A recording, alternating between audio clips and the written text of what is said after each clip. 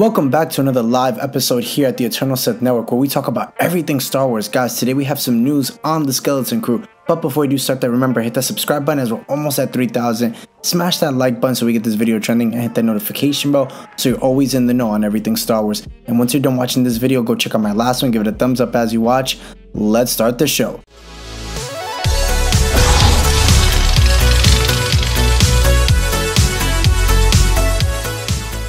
So at D23 Expo 2022 this year, recently, that just passed like literally a week ago, during the Lucasfilm panel, Jon Favreau was on hand to explain how Star Wars The Skeleton Crew creator Jon Watts pitched him the idea for the show, while the two of them were working on Spider-Man No Way Home, in which Favreau appeared as an actor, which I have to say is a great movie. I really love the Spider-Man trilogy.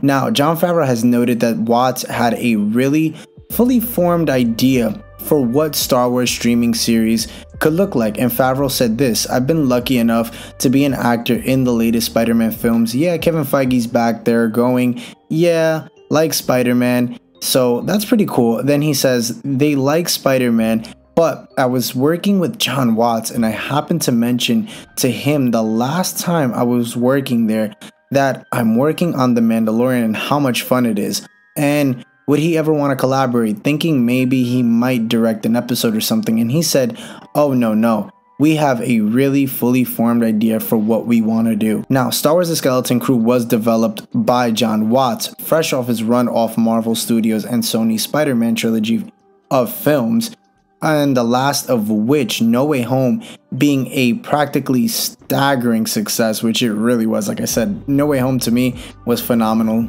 I love that movie. Not to mention that Dave Filoni and Jon Favreau created and executive produced the mega hit series, obviously The Mandalorian for Disney Plus, and as well as the Book of Boba Fett and the Ahsoka series.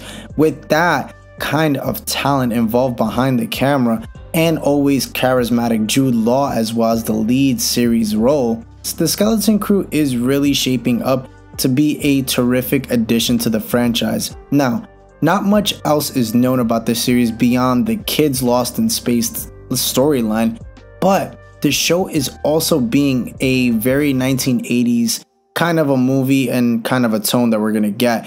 It's also apparently set roughly in the same time period as The Mandalorian, so there's a chance that we might see a possibility of it being a crossover between the shows, which would be dope. So if anything, you're kind of getting like this 80s vibe, which I really like, because I mean I love 80s vibes. I'm a 90s kid, so.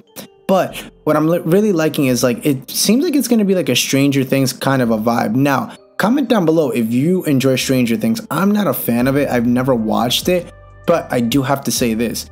From all the hype that I've seen from Stranger Things, and I've seen a couple episodes, but just not really like the whole thing.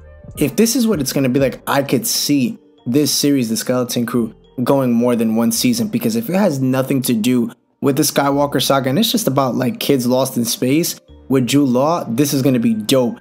I can't wait to see it. Again, I don't know what to really expect other than just them being lost in space and finding their way and doing some fun missions in that process. But again, comment down below what you're most excited for the Skeleton Crew. And again, Jude Law as the series, lead role. I love Jude Law. He's been in a lot of great films that I've seen that, I've come to love as I've gotten older, especially from being a kid. I've seen him grow as an actor, and phenomenal. He reminds me as well as Ewan McGregor, kind of like the same timeline they came out. So again, really looks very, very promising, I have to say, this show.